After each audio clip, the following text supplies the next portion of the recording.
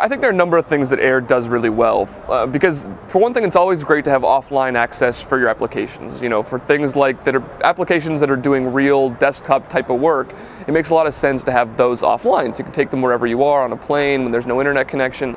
But I think also it's about kind of bridging the gap between the web experience and the desktop experience, because there are things that the browser just can't do right now. You can't associate file types, you can't talk directly to a file system, you can't do things like the native clipboard access or pop up native windows in the browser. So for a more immersive experience for the user using web technologies, that's kind of what AIR gives you. More hooks to the desktop that you can add a little more functionality to your web application, but using all the same technologies and the same general APIs that you've been using to do regular in-browser applications. I mean, obviously Flash video, and video is a huge part of the Flash platform.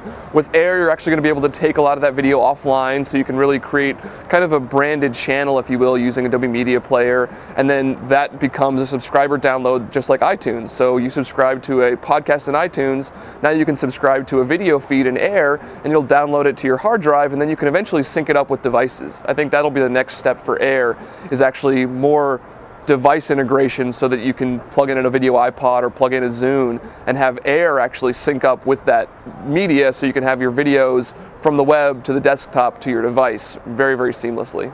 Traditionally, desktop applications have been very, very heavy.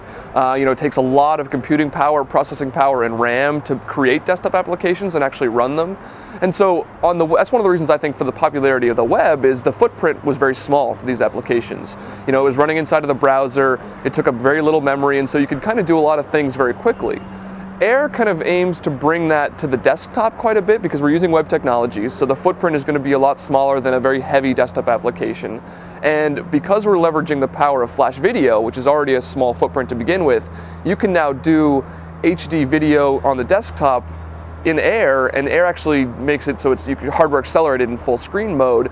So we're trying to use as little of the memory power of the computer as possible, but still provide that same high definition immersive experience on AIR. And I think we're succeeding in a big way with that right now.